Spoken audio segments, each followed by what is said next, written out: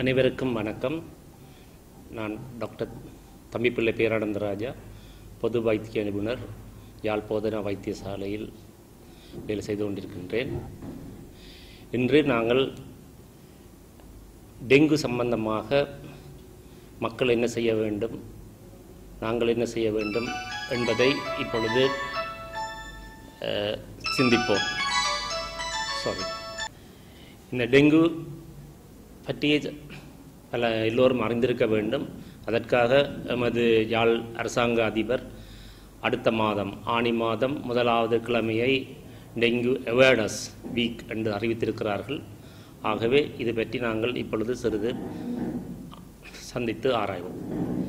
Dengue ஒரு problematic disease. இது கடந்த 20 ஆண்டுகளாக இலங்கையிலே பல பகுதிகளிலே பல மக்களை தாக்கி வருகிறது. குறிப்பாக 15 வயது 30 வயதுக்கு இடப்பட்டவர்களையும் சிறுவர்களையும் இது பாதிக்கின்றது.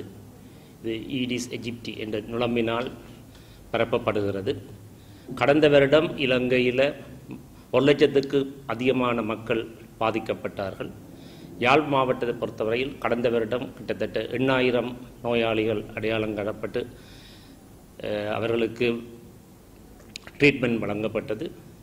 இவ்வருடம் முதல் 5 மாதத்தில் கிட்டத்தட்ட 2000 மக்கள் இந்த நோயினால் பாதிக்கப்பட்டு யாழ் போதனா வைத்தியசாலை மற்ற வைத்தியசாலைகளில் சிகிச்சை பெற்றார்கள்.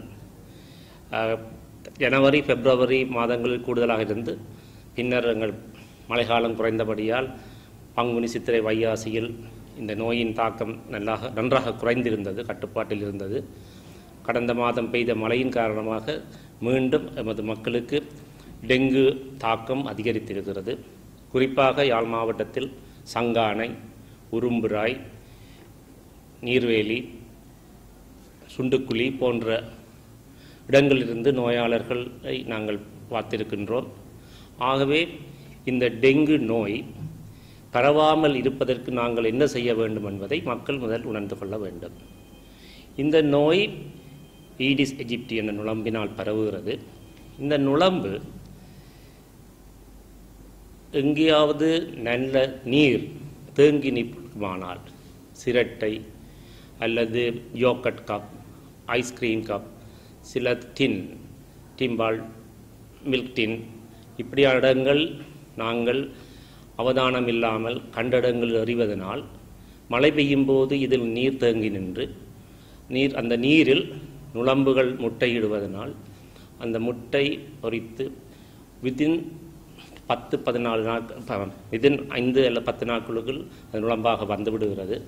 அந்த நுளம்பு அந்த முட்டையில் இந்த டெங்கு வைரஸ்கள் இருக்கலாம். ஆகவே அந்த நுளம்பு இந்த வைரஸை காவிக்கொண்டு நோயாளர் இந்த மக்களுக்கு கடிக்கும் போது இந்த நோய் உருவாகிறது. ஆகவே நாங்கள் இந்த நோய் பரவுவதை தடுப்பதற்கு முதலில் எங்கள் சுற்றாடலையும் வீடையும் சுத்தமாக வைத்திருப்பதற்கு நாங்கள் முயற்சிகள் மேற்கொள்ள வேண்டும். பொதுவாக பாடசாலை மட்டத்திலும் மற்ற கம்யூனிட்டி சென்டர்ஸ், வாசிய சாலை என்று சொல்வார், அந்த இதுகளும் இந்த கிராமங்களை சுத்தப்படுத்துவதற்கு அவர்கள் முன்னின்று உழைக்க வேண்டும்.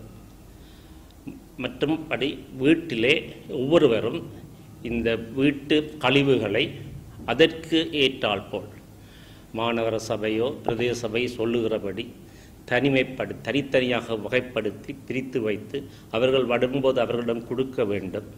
அதை நாங்கள் கண்டபடி வீதிகளில் வீசுவதனால் இங்கே நீங்கள் பார்த்திருப்பீர்கள், ஸ்ட்ரே டாக்ஸ், கட்டாக்காளி நாய்களின் பிரச்சனை அதிகம். அவர்கள் இந்த பேக்குகளை பிற்பதனாலும் அவற்றை சிதறடிப்பதனாலும் மழை பெய்யும் போது மழை தண்ணி தேங்கி நிற்கிறது. அதிலிருந்து இந்த நுளம்பு பெருக்கமடைந்து அது மக்களை கடிக்கும் போது இந்த நோய் பரவுகிறது.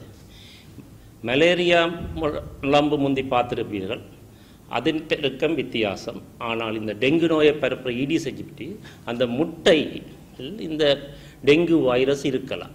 அந்த முட்டை பொறித்து நுளம்பாக வரும்போது அந்த நுளம்பில் அந்த டெங்கு வைரஸ்கள் காணப்படும். ஆகவே இந்த முட்டைகள் கிட்டத்தட்ட 6 மாதம் ஒரு வருடத்துக்கு அப்படியே உறங்கில இருந்து மீண்டும் மழை தண்ணி அவைக்கு கிடைக்கும் போது பெருக்கமடைந்து அந்த நுளம்புகள் கடிப்பதனால் மக்களுக்கு இந்த நோய் வருகிறது. ஆகவே நாங்கள் சுற்றாடலை தூய்மையாக வைத்திருப்பதன் மூலம்தான் இந்த டெங்கு பெருக்கத்தை குறைக்க முடியும்.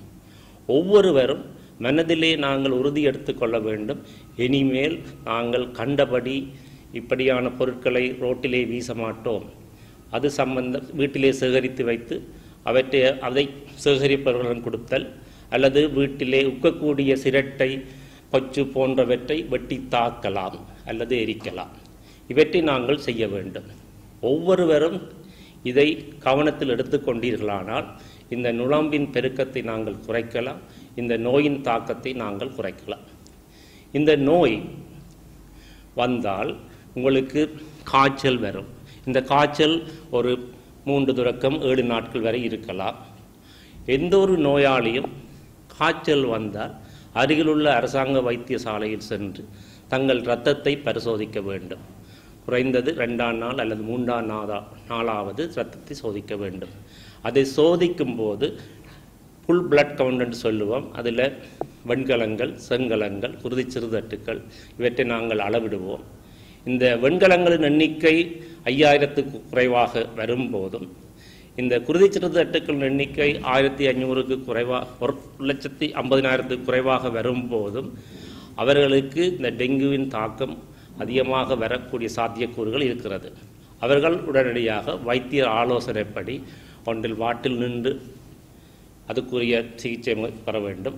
அல்லது வைத்தியர் ஆலோசனைப்படி வீட்டுக்கு சென்று போதிய அளவு நீர் ஆகாரங்களை உட்கொள்ள வேண்டும்.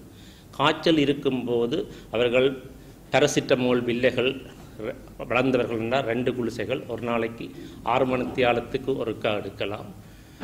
மற்றும்படி ஆன மருந்துகள் எதையும் நாங்கள் பாவிக்கக்கூடாது. அவர்கள் தங்களுக்கு போகிற யூரின் அளவை ஒழுங்காக அளக்க வேண்டும்.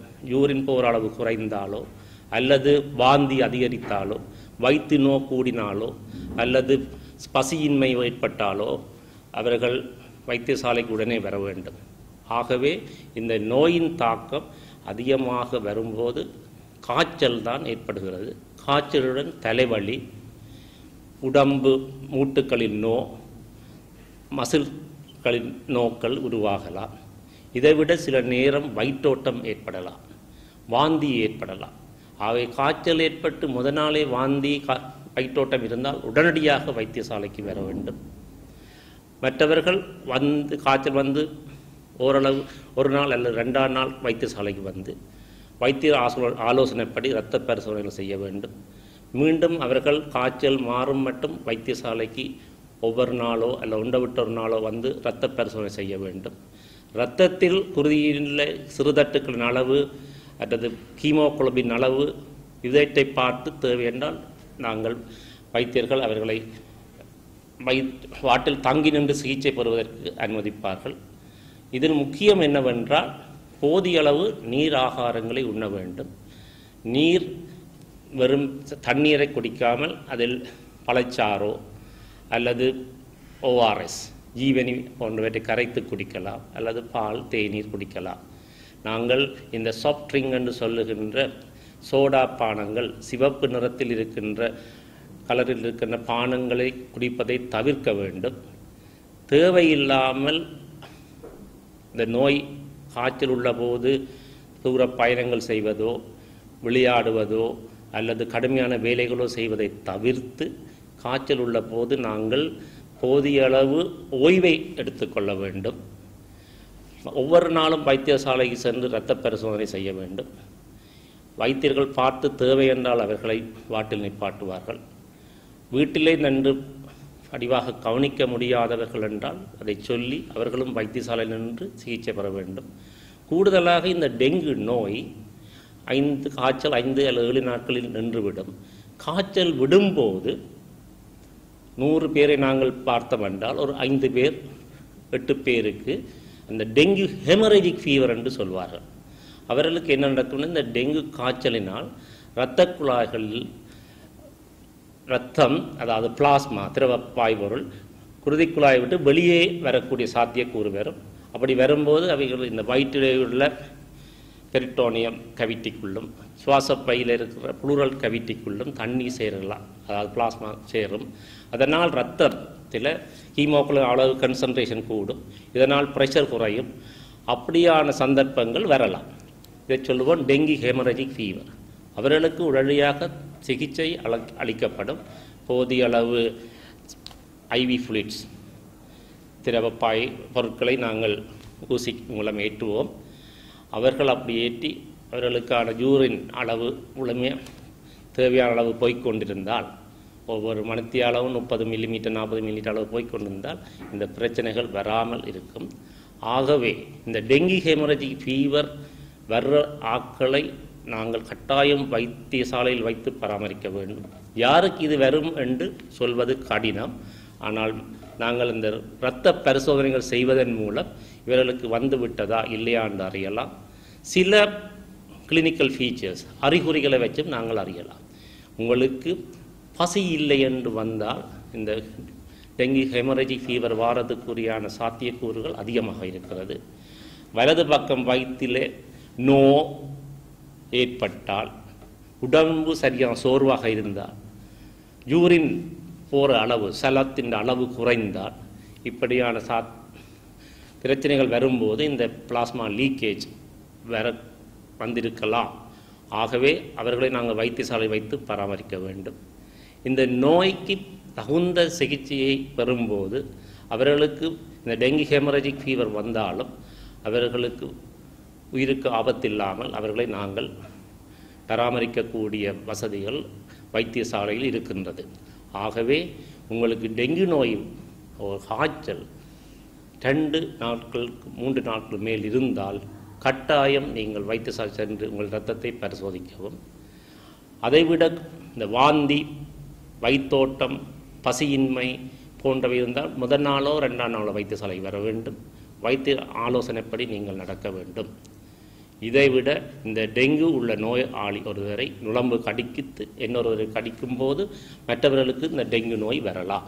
ஆகவே நீங்கள் இருக்கின்ற இடத்தில் டெங்கு நுளம்புகள், இந்த ஈடிஸ் ஈஜிப்டி என்ற நுளம்பு உங்களை கடிக்காத வகையில் நீங்கள் உங்களுக்கு தற்காப்பாக மொஸ்கிட்டோ நெட்ஸ் போன்றவற்றை பாவித்தால் மிக்க நல்லது. மற்றும் இந்த மொஸ்கிட்டோ கூடுதலாக மாலை நேரங்களில் தான் அல்லது அதிக காலை நேரங்களில் தான் கூடுதலாக கடிக்கும். அந்த நேரங்களில் நீங்கள் வெளியில் திரிவதை தவிர்த்து வீட்டுக்குள்ளே இருக்கிறது நல்லது. அந்த நேரங்களில் அறை கதவுகளை பூட்டி இருக்கிறது நல்லது. மற்றும் இந்த மொஸ்கிட்டோவின் தாக்கத்தை குறைப்பதற்கு மொஸ்கிட்டோ கோயிலோ மொஸ்கிட்டோ லிக்விட் இதுகளை பாவிக்கலாம். ஆகவே மக்கள் டெங்கு வராமல் தவிர்ப்பதற்கு எல்லோருடைய ஒத்துழைப்பும் அவசியம். சுற்றலும் சூழலும் நாங்கள் சுத்தமாக இருந்தால் அது எங்களுக்கு சொர்க்கமாக இருக்கும். நோய்களில் இருந்து நாங்கள் எங்களை காப்பாற்றிக் கொள்ளலாம். உங்களுக்கு நோய் அறிகுறிகள் ஏற்பட்டால் உடனடியாக அருகிலுள்ள அரச வைத்தியசாலைக்கு சென்று அதற்குரிய இரத்த பரிசோதனைகளையும் ஆலோசனையும் கேட்டு அதன்படி நடக்கும்படி உங்களை தாழ்மையுடன் தருணத்தில் கேட்டுக்கொள்கின்றேன். கடந்த வருடம் 2000 பேர் பாதிக்கப்பட்டிருக்கிறோம். இந்த வருஷம் 2000 மற்ற மாவட்டங்களோடு ஒப்படைத்து யாழ் மாவட்டத்தில் இறப்பு வீதம் என்ன மாதிரி இருக்கிறது? கடந்த வருடம் யாழ் மாவட்டத்தில் இறப்பு வீதம் குறைவாக இருந்தது. 3 நோயாளிகளை நாங்கள் இழக்க வேண்டி வந்தது. ஒருவர் அந்த இரத்தத்தில் குருதி சிறுதட்டு அளவு குறைந்து மூளைக்குள் இரத்தம் வெளியேறியதால் உயிரிழக்க வேண்டி வந்தது. மற்றும்படி இறப்பு வீதம் மற்ற இடங்களிலும் பார்க்கும்போது யாழ் மாவட்டத்தில் குறைவாக இருந்தது. அது எமது நோயாளிகளின் அக்கறையும் வைத்தியசாலையில் வேலை செய்கின்ற தாதி உத்தியோகத்தர்களின் கரிசனை மற்றும் வைத்தியர்களின் கண்காணிப்பு எல்லோருடைய உதவியுடனும் மற்றது நோயாளிகளின் பராமரிக்கின்ற அவர்கள் தாய் தந்தையர்களோ அல்லது சகோதரர்களோ அவர்கள் நண்பர்களின் விடாமுயற்சியும் இதற்கு காரணமாக இருந்தது. ஆகவே இவ்வருடமும் நாங்கள் இந்த நோயின் தாக்கத்தை குறைப்பதற்கு நமது சுற்றாடலை சுத்தமாக வைத்திருந்து இந்த டெங்கு நுளம்புகள் பரவுகின்றதை தடுப்பது தான் மிக முக்கியம். தேவையில்லாமல் இந்த பொருட்களை, இந்த தண்ணி தேங்கி நிற்கக்கூடிய பொருட்களை எறியாதீர்கள். வீட்டுக்குள்ளேயோ வீட்டுக்கு வெளியிலேயோ எறியாமல் அதை தகுந்த முறைப்படி அப்புறப்படுத்தி இந்த நுளம்பின் பெருக்கத்தை குறைத்தால் இந்த நோயின் தாக்கத்தை குறைக்கலாம்.